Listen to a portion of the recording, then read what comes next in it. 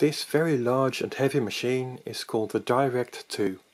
It was made by Musch and Huber in Zurich in Switzerland. They first made a machine called the Demos in around 1922. The Direct followed roughly in 1926, and presumably this one is started production a few years later, around 1930 maybe. It doesn't actually say Musch and Huber anywhere. Instead it says Theo Mugli. They were also based in Zurich, and they were the distributors of this machine. It was Theo Mugli was a company that distributed office machinery like typewriters and calculators. The keyboard looks a bit like a comptometer keyboard, but it's not really a direct adder. When you type a number, it gets shown on the display, but to add it to the total you have to press this button, this slab here. The display is now cleared and it's added onto the internal register. To see the result from that internal register you have to turn this handle, and that copies that result into the display, and also shows red bars on top and bottom so that you can see that this is the internal register result. To clear the display, press this button here. That doesn't clear the internal register, so you can type another number and add it, and then call up the result.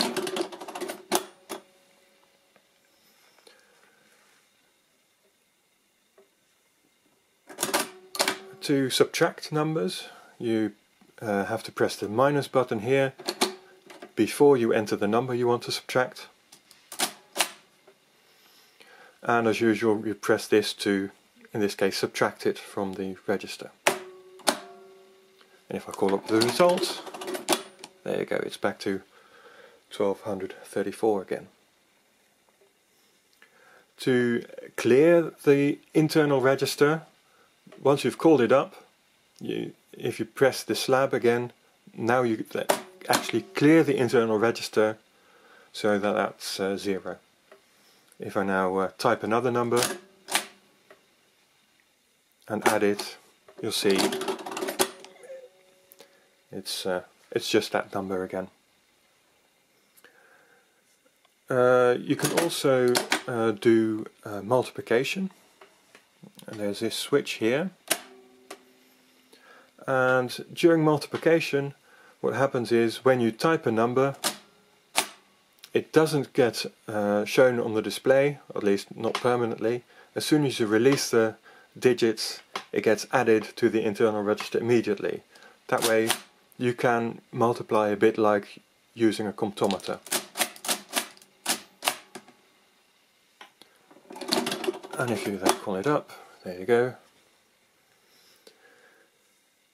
Unfortunately you can't use the multiplication in combination with the minus key. As soon as you press the minus key, it acts just like before in the non-multiplication mode. But yeah, you can subtract, but you just can't subtract a multiple of a number.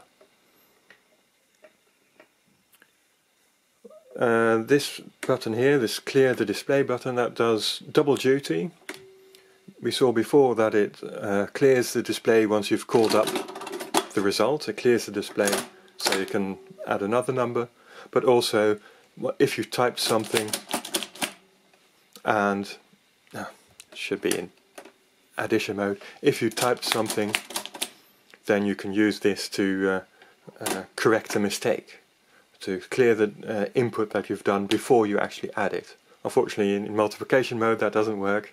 It gets added immediately you press the digits. So that's the Direct 2. Thank you for watching.